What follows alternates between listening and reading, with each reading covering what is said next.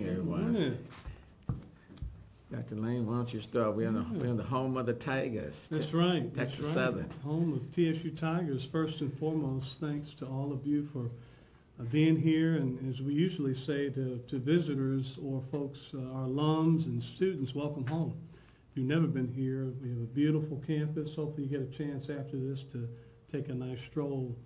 We are just honored, as you know, and most of you have already been broadcasting this event, but the ABC partnership and connection for us is just a phenomenal partnership.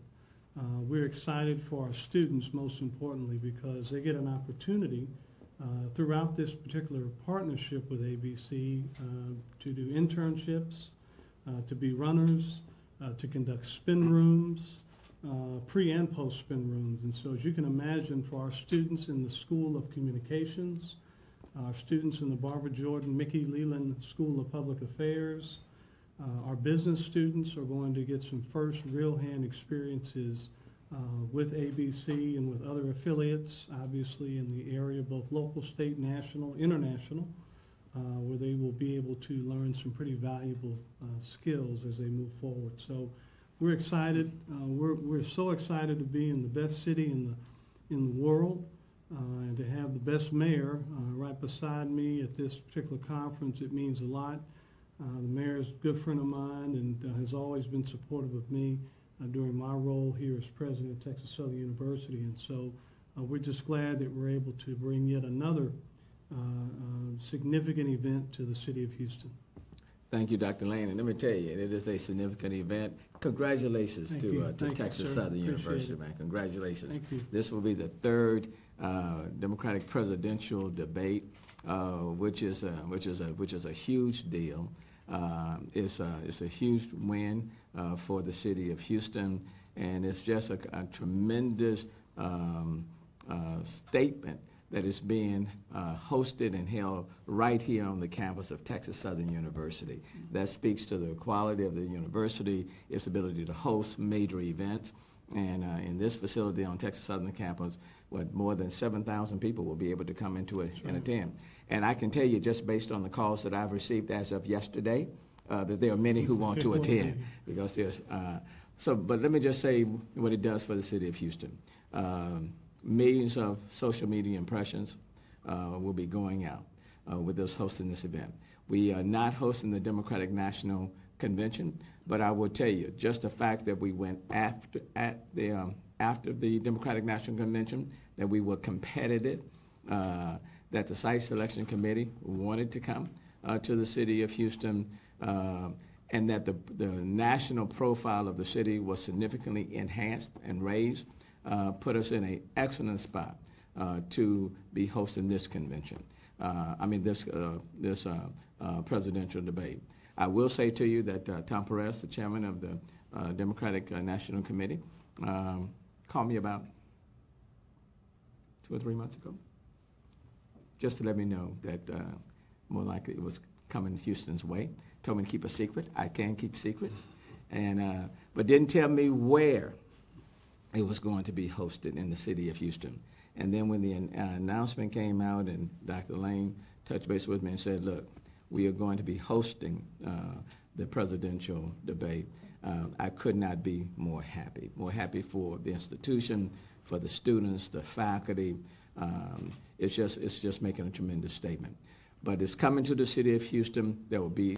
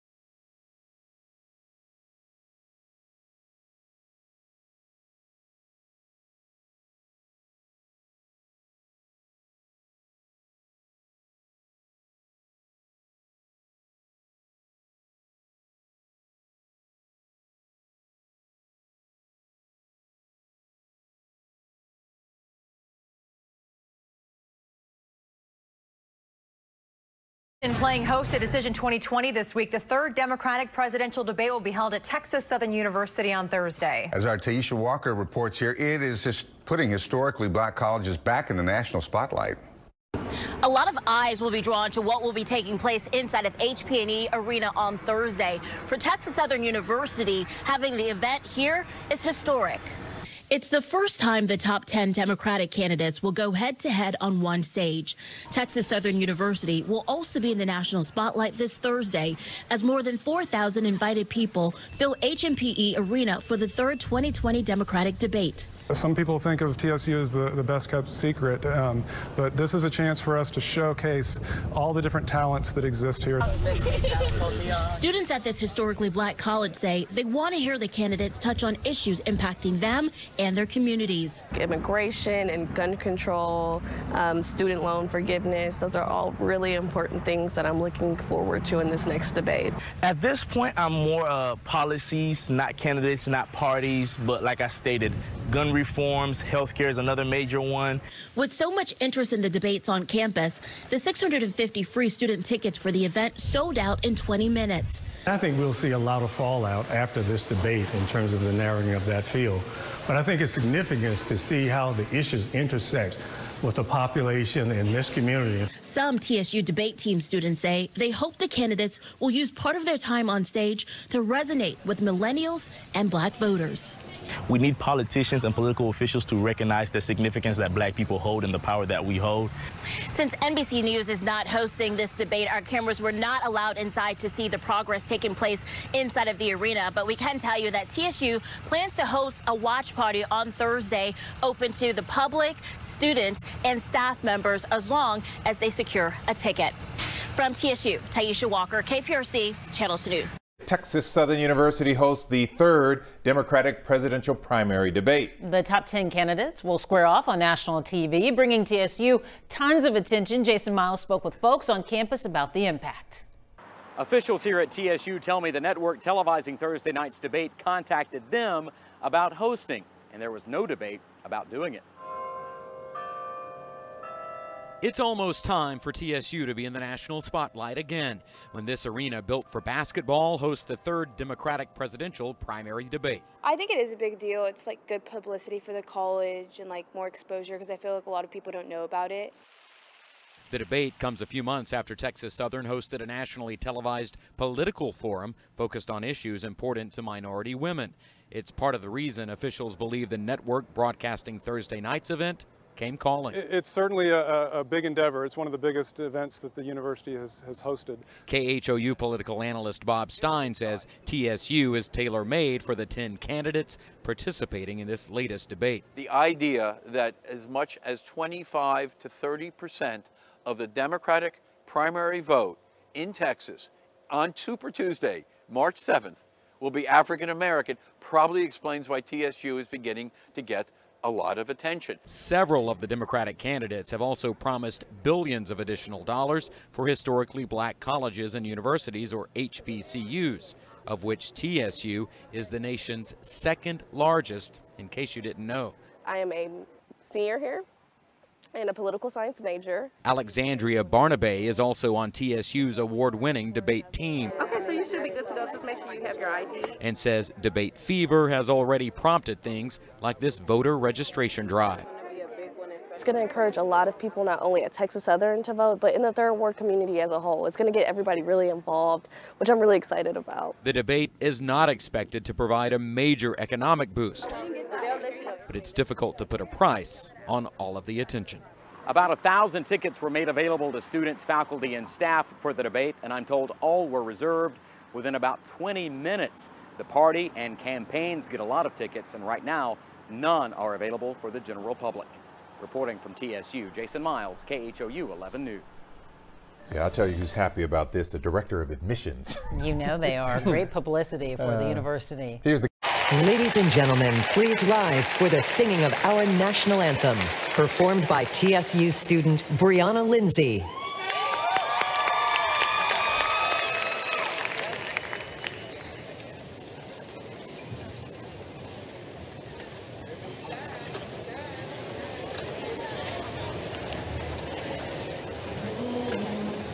Hey, can you see by the dawn's early light what so proudly we hailed at the twilight's last gleaming, whose broad stripes and bright stars through the perilous fight o'er the ramparts we watched were so gallantly streaming, and the rockets' red glare, the bombs bursting in air, gave proof through the night that our flag was still there. Oh, say does that star-spangled banner yet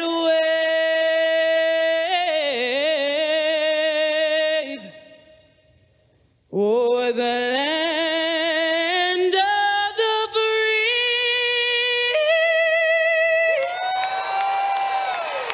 and the home of the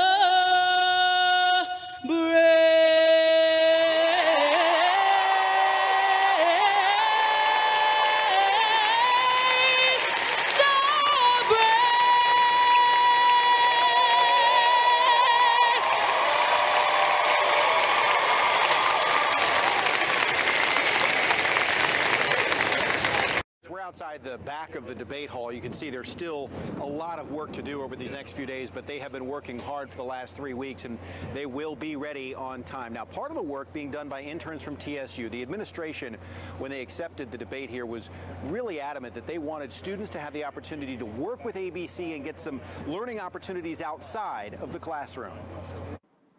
Merritt Johnson is having a busy fall semester. It's class and work, class and work. That's all it's been for the past 3 weeks. She's among the 24 students who've earned internships with ABC in the weeks leading up to the debate and then on debate night.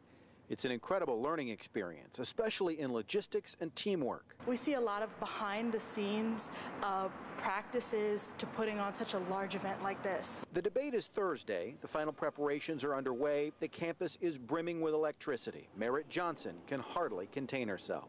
I'm just honestly astounded because I didn't think so much went into putting on a production of this magnitude. For the debate to be held here at the school to provide opportunities for African American students at a historically black college, that means the world.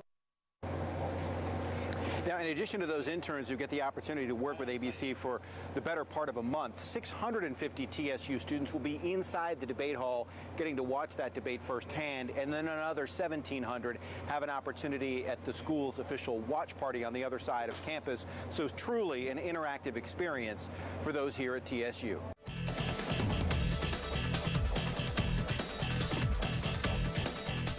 Joined now by the president of Texas Southern University, Dr. Austin Lane. Thanks for having us here on campus. Thank you so much for being here, and hope you're having a good stay here in Texas, and most importantly at TSU. You guys have been so hospitable. You know, I want to start by asking you about what I heard from so many of your students about the importance of these types of schools right now. I heard the word refuge a lot. Does that surprise you? Not at all. You know, we do a really good job in making sure our students feel at home. Like most HBCUs, you'll hear students, like you heard on the piece just now, that are really connected. They feel appreciated. They feel like they have a voice.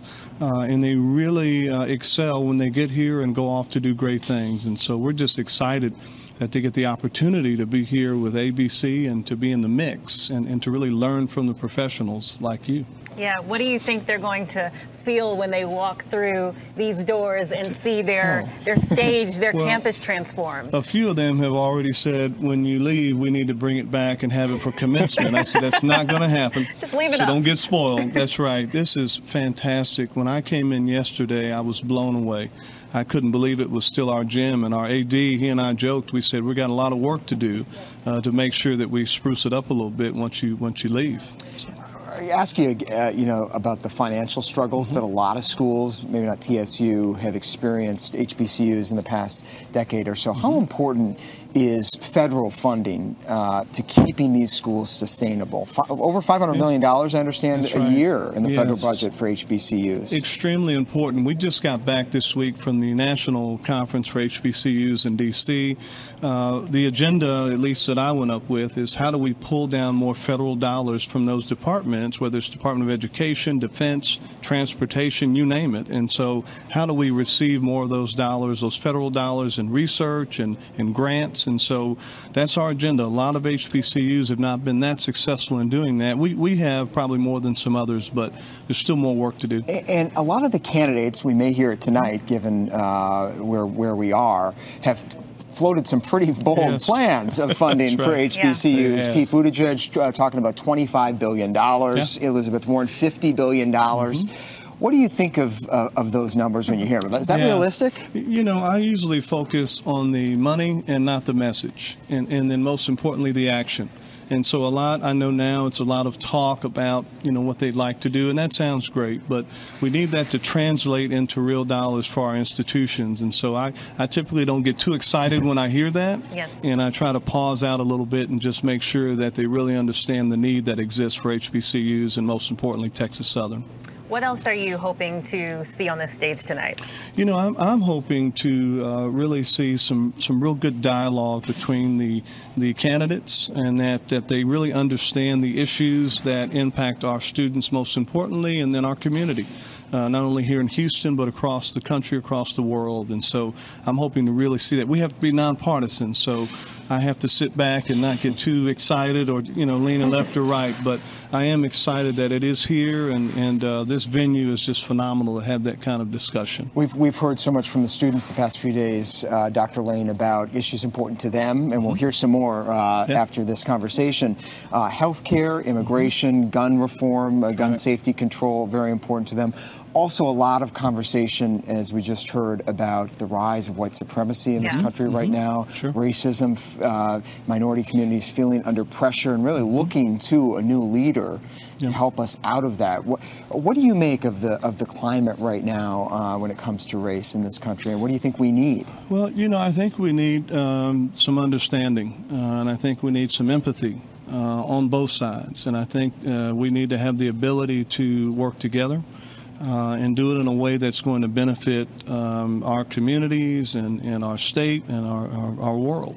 And for our students to have this kind of experience, to hear it up close and personal and hear really a couple of sides is very important as they go off to become who they're going to become. And they can help that change. They can help change the world. Dr. Lane, we'll see you tonight. Thanks for having us here. Yeah, Thank you all very much. Thank you so much. Go for coming on. Yeah. Go Tigers. You heard that. Devin, one thing that I find so interesting, you've been here, but you've been working hard because you've been talking to everyone in the city, it feels like, and specifically the students that go to this campus. I have been talking to so many of the incredible students at Texas Southern University. They are proud not only for the spotlight that is on their school, but for what it's doing to highlight the importance of historically black colleges and universities in this country. Those schools, which have been vital to educating and uplifting so many generations of African Americans, have been struggling the past decade or so financially and otherwise. But the students I talked to here said now more than ever, these HBCUs are important and relevant. As a saying at HBCUs, we have our entire life to be the minority. Here we actually get to be a majority and be represented, so it was really important to me. Both of my parents went to historically black colleges. Most of my family has gone to HBCUs, and so it was really important to me to also continue that legacy of going to a historically black college. Kiara, is there something you get here that you don't get at Texas State? Definitely, and I think my story is different from all four of them here. From California, we don't have any HBCUs. None of my family has been to an HBCU. I'm actually the first person to go to HBCUs. The nurturing spirit that you get here from faculty all the way down is something that you will not get at any other institution, in my opinion. Would you be surprised that since Donald Trump became president, there's been actually an uptick of students enrolling at HBCUs? A lot of people say maybe no accident. I'm not surprised by it at all. With so many racial tensions rising and that nature, I think students want to feel safe. So, of course, students are going to want to enroll in an institution where they don't feel like they have to fight for a safe space. Do you feel like when it comes to racism and discrimination, in your life experience, do you feel like it's getting worse? I think it's been more blatant these days. I feel like racism is going to always be something that we have to deal with, because you can't change the way somebody thinks. We have dealt with these issues. They've been pressing us. They have oppressed us. We will continue to be oppressed because there hasn't been enough change for me to say that it's getting worse, but I can say that it hasn't gotten better. So safe to say you guys are all Democratic primary voters? I'm more liberal. I am more policy-based. One of my biggest things is gun control. So I'm looking at a candidate that will push strong gun policies, not more a party that's going to push an agenda. And that's an issue that a lot of individuals get wrong in our current political atmosphere. They're more party affiliation than policy affiliation. He speaks for all of us there. Especially in the wake of 2 mass shootings last month in this state, a lot of people talking about gun control. What else is important to you guys? My main issue is the criminalization of poverty and how we're seeing a shift in the country's dependency on the prison system is really a key issue to me, because I want to see a candidate that can try to push away from that. Kira, what are you hoping to hear? Some big things and key things that I'm really hoping to hear from people. Are we talking about funding for colleges and those type of things, but also healthcare is not something that we take serious enough, and I think that's definitely something I want to hear from candidates and their policies moving forward. Dr. Raquel Brown-Burton, good to see you. So, what does it mean to have this debate on this campus, an HBCU? How significant? Extremely significant, because a lot of people don't even know historically black colleges and universities exist. They don't understand or know the mission of our institutions and why they are even still relevant today. Some may argue that they are not needed or that they are not relevant, but I would strongly disagree. Yeah, we just heard the students talk about this as a place of refuge. It is. At a time of a lot of racial tension. It is, and it hasn't just been that way. It's been, for me personally, I don't think I would be here today if it weren't for the experiences and the exposure. You attended 2, you've taught at 3. What is it about HBCUs that you're so passionate about? It's a way for me to give back to the community, to the young people, because when I was a student, I wasn't sure of what I wanted to do. My ideas were limited, but by being in an environment where you were being exposed to great opportunities that sometimes students of color don't receive unless they are at an HBCU. So really a neat opportunity, Kimberly, to spotlight these incredible schools. More than 100 of them still in the country right now, founded back in the 40s.